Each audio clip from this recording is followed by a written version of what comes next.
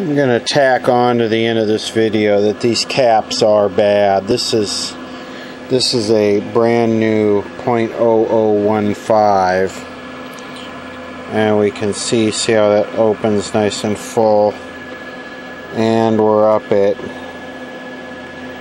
not to say the cap tester's on, that's why I'm using the new cap as a benchmark, but we're up about .002. You can see that there. Let me throw one of these fried disc caps in here.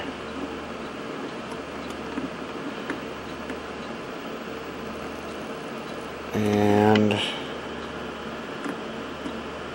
hold on.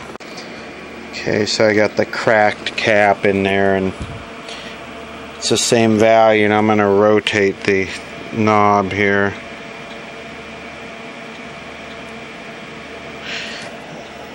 And you'll see it comes in a little lower, and no matter what I do, I cannot get a clear eye.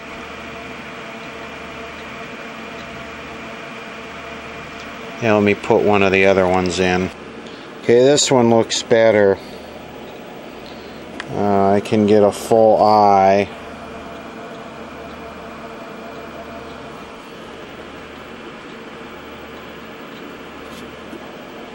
It's a little low. This one looks okay too, but this one here, that one is definitely torched. But you know what? I think all of them except this one need to be changed. Where am I going to get 4 .0015 at 2 kilovolt caps? Wonder if Mauser has these. I've had the TV on for about 30 minutes with a signal. It still seems to want to cut off without the signal. You can see as the scene brightness changes. This is the over voltage input to that chip, which should ideally probably be 0 volts. This is on the back side of that Zener diode. And this is with my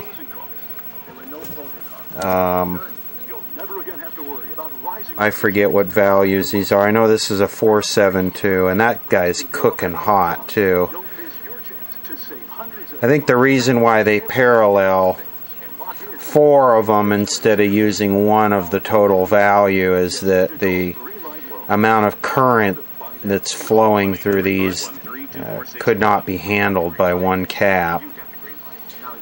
The internal resistance is probably too great. Let me total up what I got here.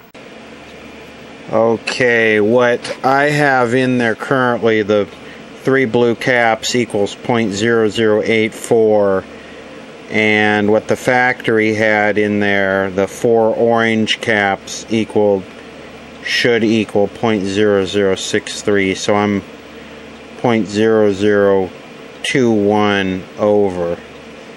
And I got I guess I could pull that 222 out of there and see if I pulled that 0022 out of there and just left the 4.7 and the 1.5, I guess I could see if the TV keeps running. Let me do that.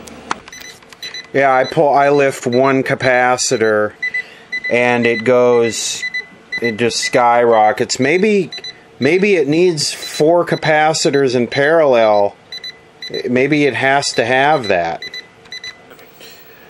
Okay, I believe I have the fix here. And this is interesting. I look like an idiot, at least to myself. I have the four caps back in here of the correct value. This, so I have 1, 2, 3, 4, and this one here, 1 lead is not touching. Once it gets up to 500 millivolts, the TV will cut off. This is on the back side of that Zener diode. Okay. This is the capacitor that tested bad, that tested kind of fuzzy and weak.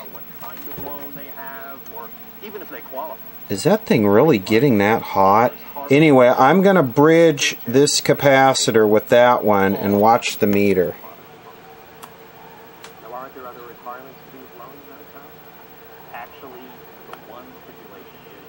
That's disconnected.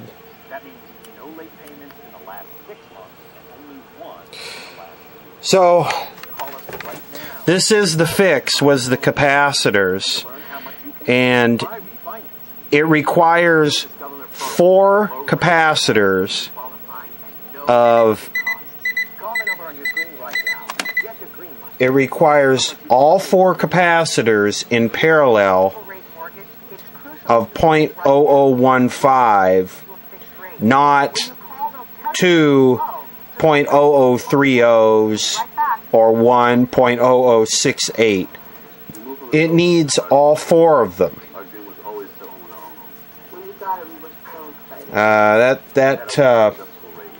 That's interesting. I know there's a scientific explanation. I'm not sure what it is. I'll have to research it.